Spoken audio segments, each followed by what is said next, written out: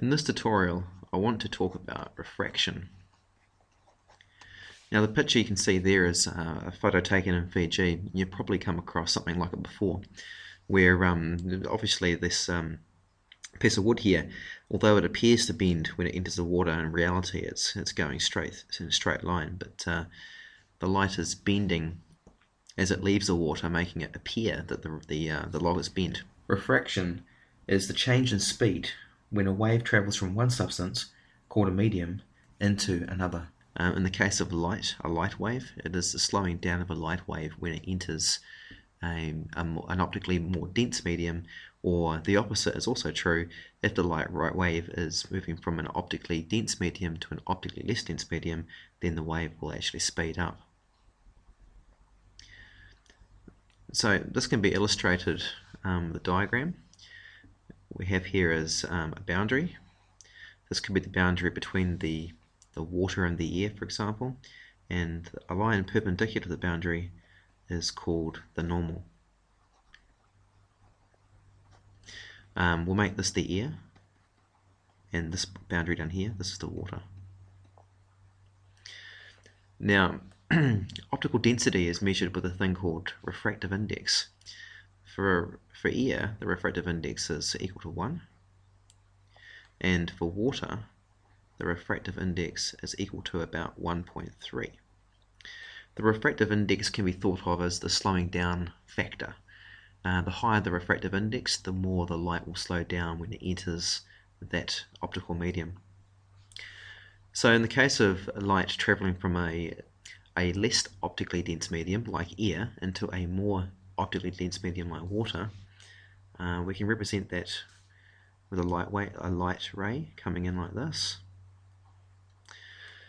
And the angle between the normal and the light ray is what's called the angle of incidence. We call that theta 1. Now when the light enters the more optically dense medium, it slows down, and when it slows down, it bends towards the normal. So that's a really important concept that you need to understand. If the light ray enters at an angle to the normal, then it will bend as it slows down, and in the case of going from an optically less dense medium to an optically more dense medium, the light wave will always bend towards the normal. So in this case, although it's not drawn very well, theta 1 is going to be greater than theta 2. Now, if I was to increase the angle of incidence like this, so make it even larger, that just means that it's going to bend more towards the normal. So that is the case for going from optically less dense to optically more dense. The wave slows down and it bends towards the normal. The second case is the complete opposite. So again, we have our boundary like this. In this case, we're going to have water, and it's going to be going into air. So again, water has a refractive index of 1.3, and air has a refractive index of 1.0. And that refractive index is kind of like the slowing down factor. We draw in our normal, which is always perpendicular, right angles to the boundary. It's a right angle there. And we have our light ray entering into like this. At the moment it's moving through the water, and our angle of incidence will be the angle between the light ray and the normal.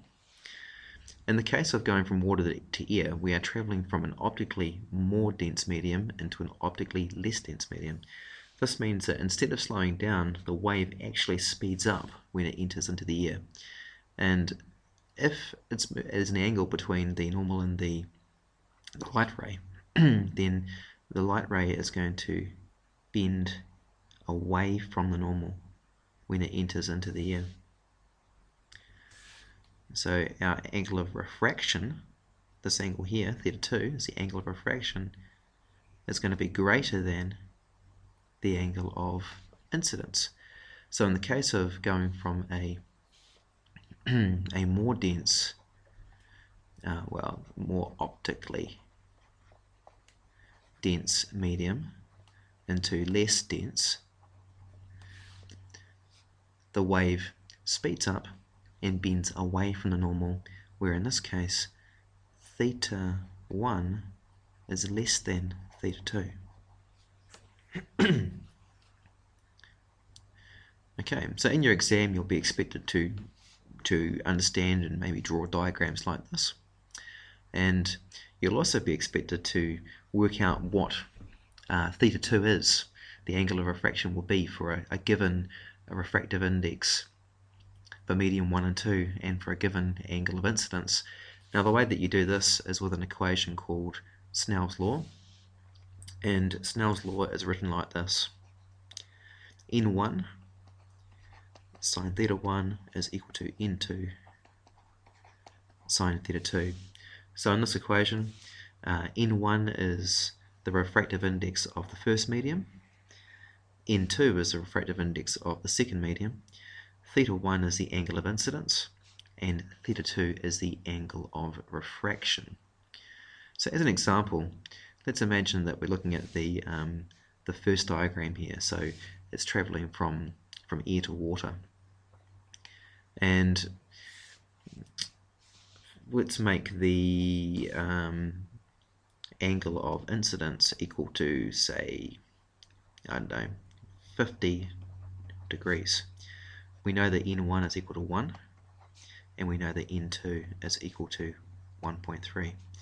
So what you want to do is put those numbers into the formula.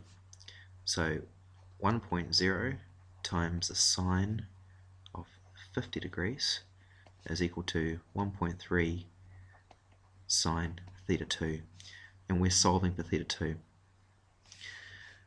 Doing a quick bit of rearranging, the sine of theta 2 should be equal to 1.0 sine 50 divided by 1.3, which means that finally theta 2 is the inverse sine of 1.0 sine 50 degrees divided by 1.3.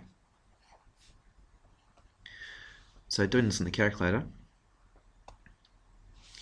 we've got here the inverse sine of, in brackets, well, 1 times sine 50 is just sine of 50, and that is divided by 1.3. Now when you're doing this, make sure your calculator is set to degrees, otherwise you might get the wrong answer. So that means that our angle of refraction is 36 degrees. And looking back at the definition at the top here, if we're going from an optically less dense medium to an optically more dense medium, we know the light ray is going to slow down, it's going to bend towards the normal, which means the angle of refraction should be less than the angle of incidence. And doing a quick check here, our angle of incidence was 50, our angle of refraction is 36 degrees, so we know we're on the right track. Of course, Snell's law can also be used to work out the angle of refraction for a light ray going from an optically more dense medium into an optically less dense medium. You would use the formula exactly the same way. So those are the basic ideas behind refraction, and it's the kind of thing you'll have to do in your exam. If we go back now to the original picture, so try to explain what's going on here. This would be your normal. It's the line that's perpendicular to the boundary. The boundary is the second line put in there between the water and the air. This is me at the time looking at the log. Now we perceive light as travelling in straight lines, so therefore when I'm looking at the log, to me the light looks like it's going straight from the log, where the log appears to be under the water, into my eyes. In reality, the log is there. It's perfectly straight as it goes into the water. So for this to make sense, the light from where the log actually is must be bending when it leaves the water and enters the air. In this case, it's going from an optically more dense medium into an optically less dense medium, so the light ray will bend away from the normal and into my eyes. So therefore, I perceive the log to be over here, or further away than what it really is. And this explains a lot of things you've probably seen before. For example, the way that a spoon will appear bent in a glass of water. And a classic example in exams they give is someone who's maybe spearfishing, and the fact that where they think the fish is and where it actually is quite different due to the fact that the light rays are bending as they leave the water.